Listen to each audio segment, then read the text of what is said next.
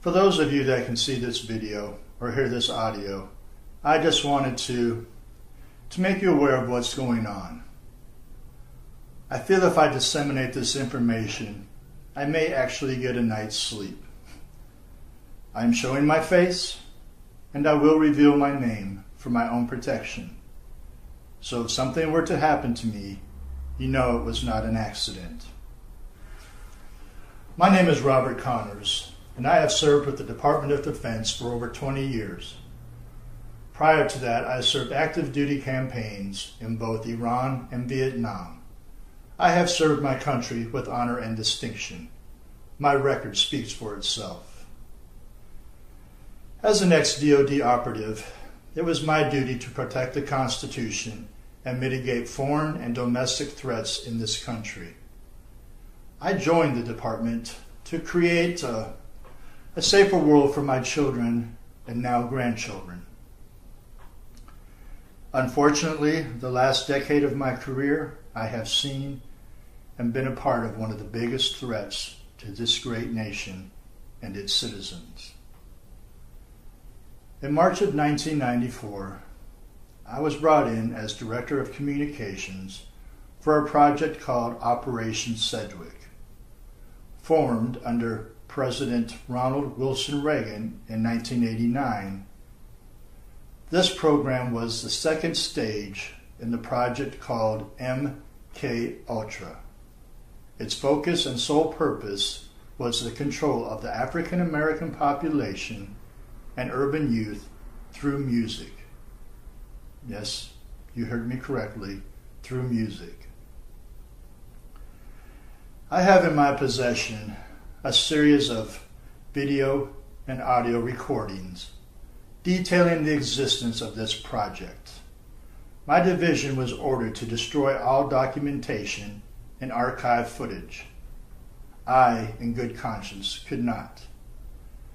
This is the information that the American public, along with the families involved, were told bold-faced lies about. From the first-degree murder of Lassane Parish Crooks, also known as Tupac Shakur, to the evidence of influence of entities well beyond this federal government, beyond this world, will be revealed in these tapes. To my friends still at the department, please, I repeat, please join me. For the Bible says, whoever knows the right thing to do is, but fails to do it, for him it is sin. I can no longer live in sin.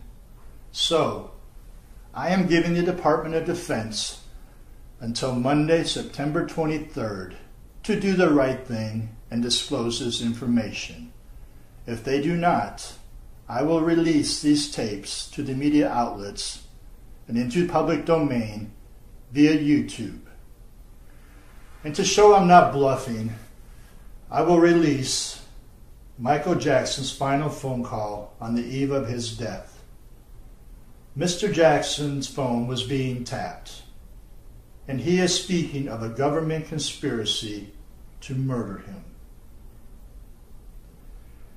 I know this video and this channel will probably be deleted, so I urge you, please save, download, and re-upload everything that I release for freedom of information's sake.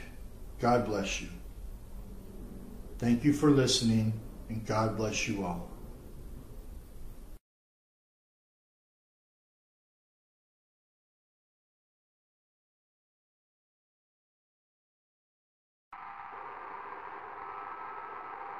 What's wrong, Michael? I don't know if I should tell you this, but I don't know who may be listening. There may be a group of people that want to get rid of me. They don't want me here anymore. I don't understand. What do you mean?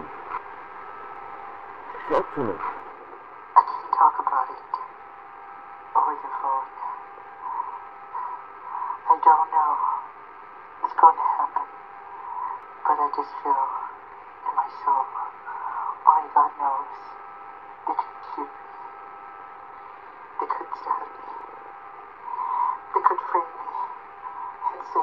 overdosed you on drugs.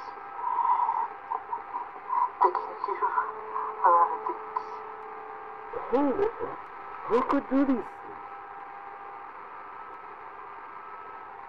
It's not the government. It's more than the government.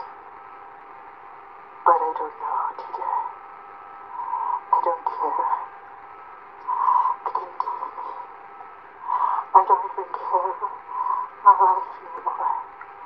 I just want my children to be okay. My angels.